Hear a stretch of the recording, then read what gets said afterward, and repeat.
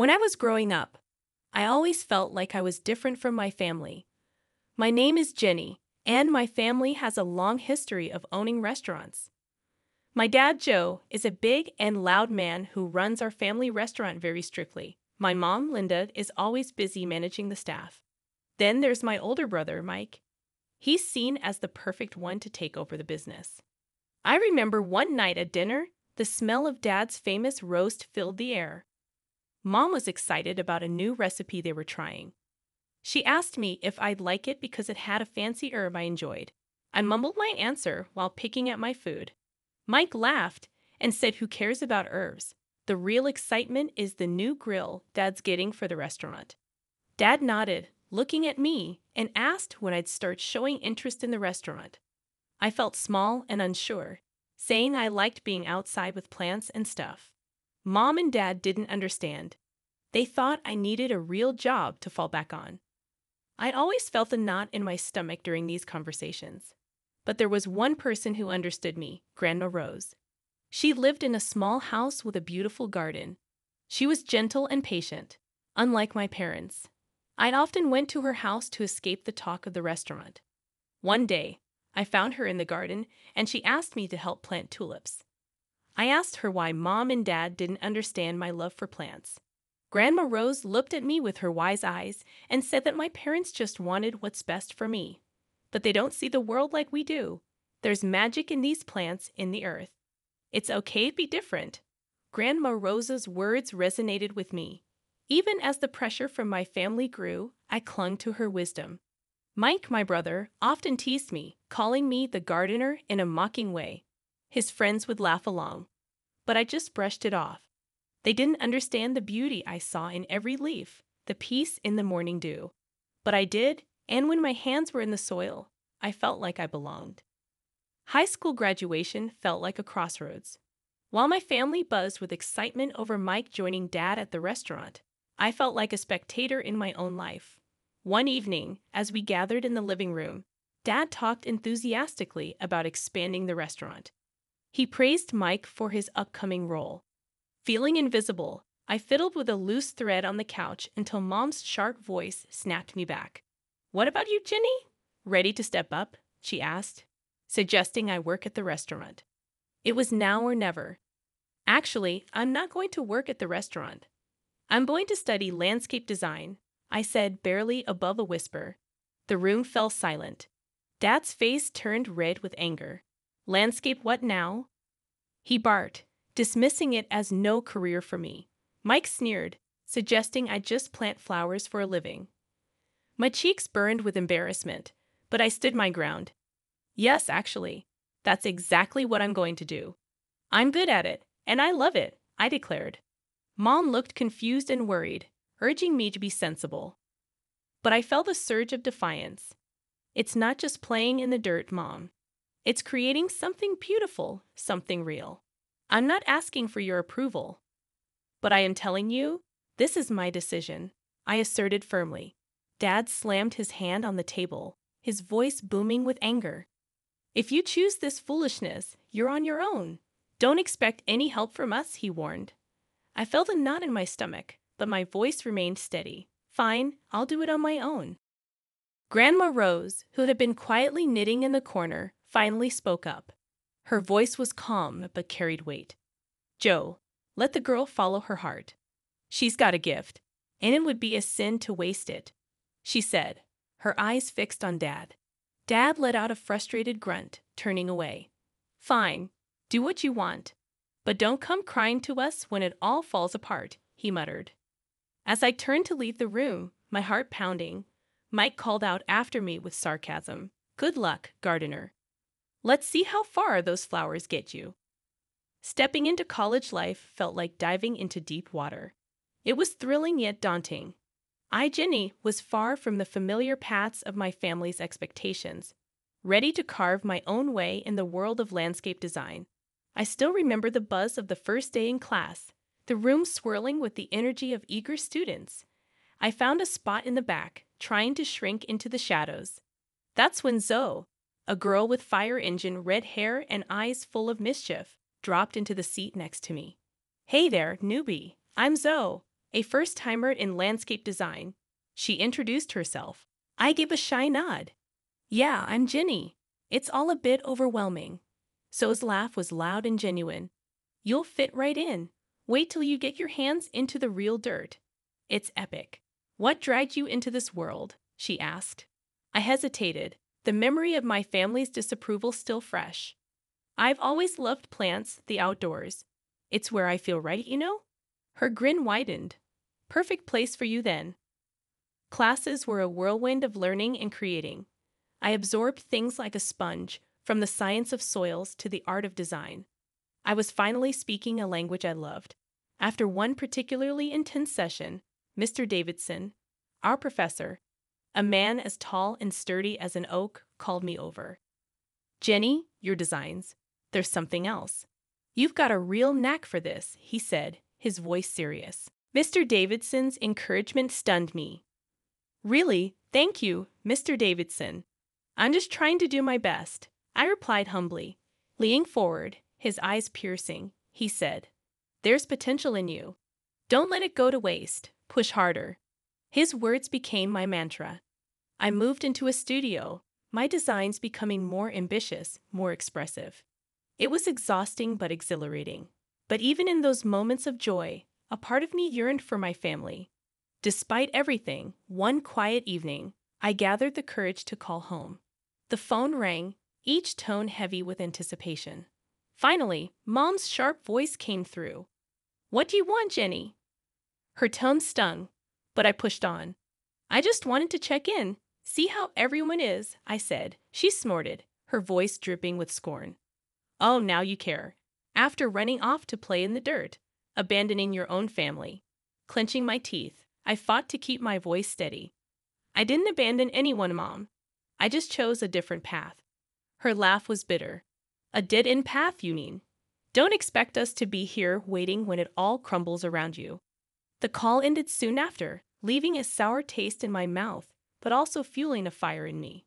I dove back into my work with a new intensity, determined to prove not just to my family, but to myself that I was on the right path. Life has a way of throwing curveballs, and mine came in the form of a phone call during my final year of college. It was Aunt Clara, my mom's sister, her voice shaky and strained. Jenny, it's about your Grandma Rose. She passed away last night, Aunt Clara said, her voice cracking with emotion. I felt the ground slip away beneath me. Grandma Rose had been my rock, the one person who believed in my dreams. Losing her felt like losing a part of myself. The funeral was a somber affair. My family was there, all stiff and formal. Dad, Mom, and Mike looked like strangers to me. After the service, I overheard Mom talking to Aunt Clara.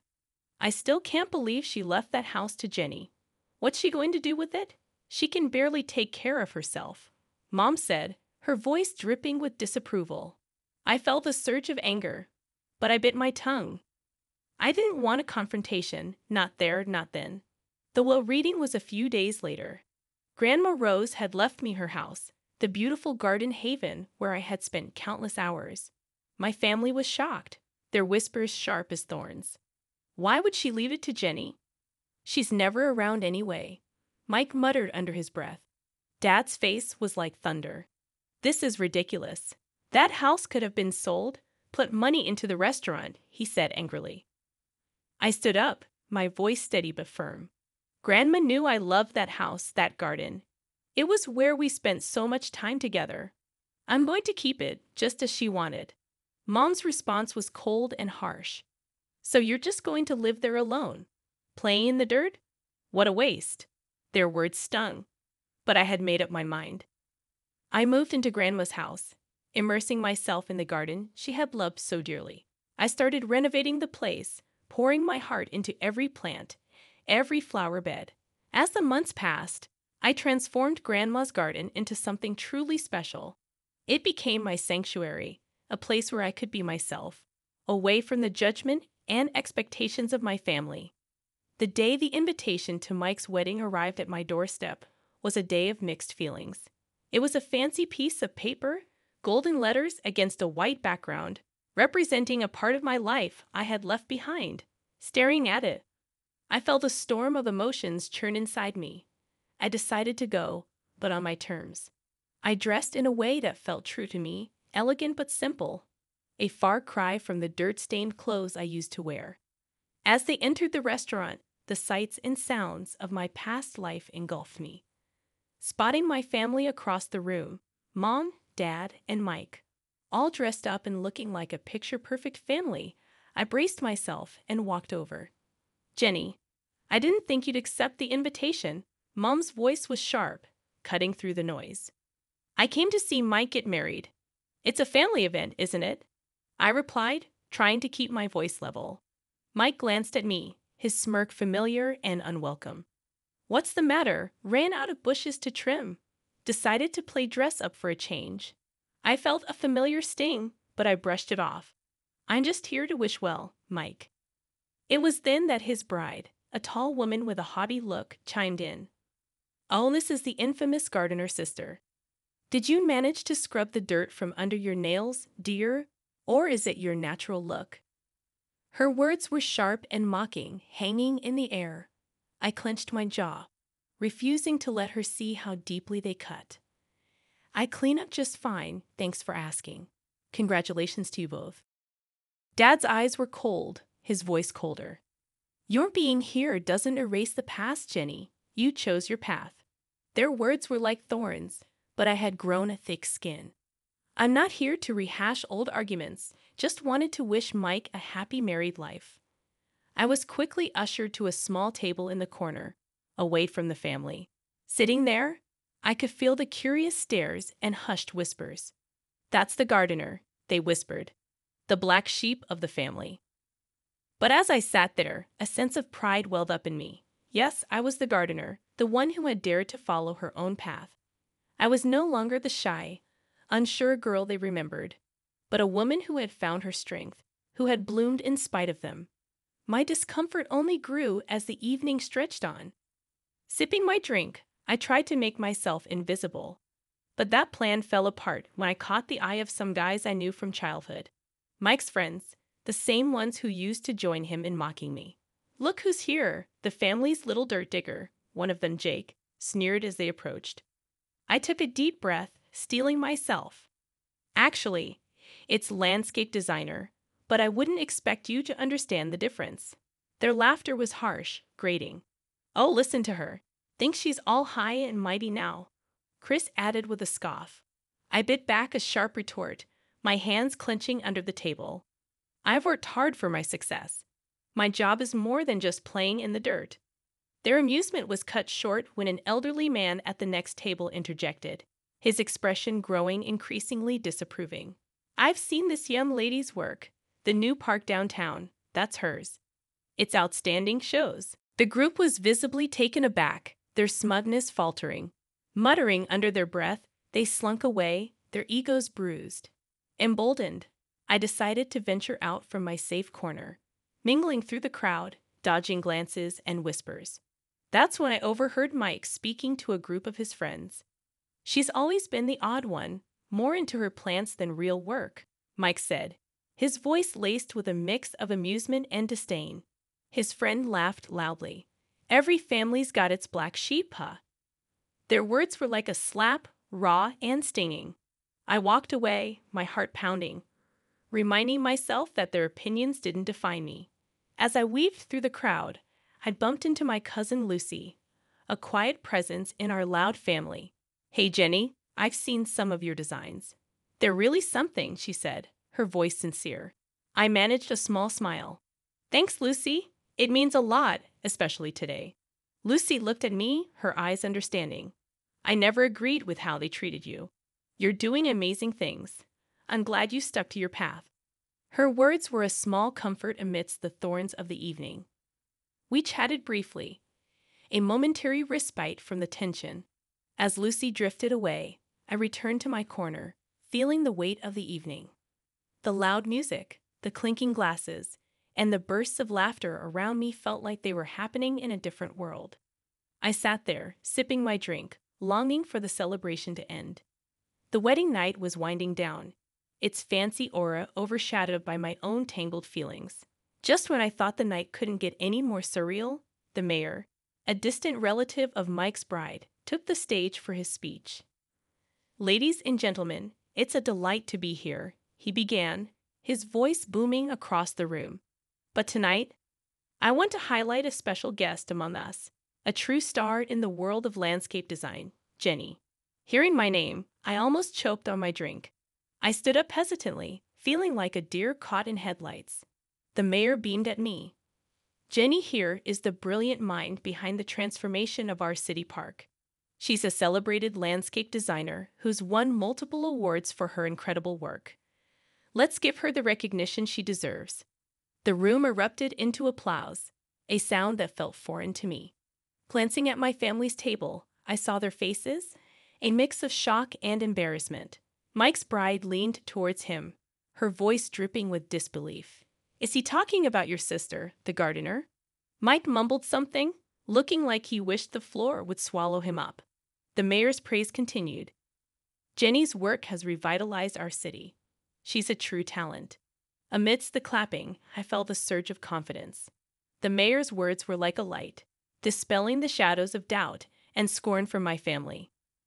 Then, seizing the moment, I decided to speak up. "Thank you, Mayor, for your kind words. It's an honor to contribute to our city's beauty." I paused, my gaze sweeping over the crowd, settling on my family.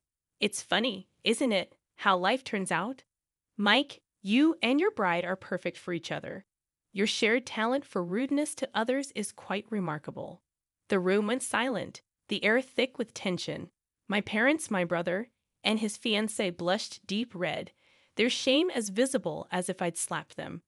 Mom's voice cut through the silence, sharp as a knife. "Jenny, what are you saying?" "This is your brother's wedding," Mom interjected, her voice laced with concern. I met her gaze unflinching. "Just speaking the truth, Mom, something our family seems to struggle with." Mike stood up, his face red with anger. "You can't come here and talk to us like that." I held my ground, my voice steady. "I've earned my right to speak, Mike. Maybe it's time you all listened." The confrontation ended with Mike sitting down defeated, and the room slowly buzzing back to life. The mayor gave me a nod of respect before moving on. As I sat back down, the weight of the night lifted slightly. I had spoken my piece, stood up for myself in a way I never had before.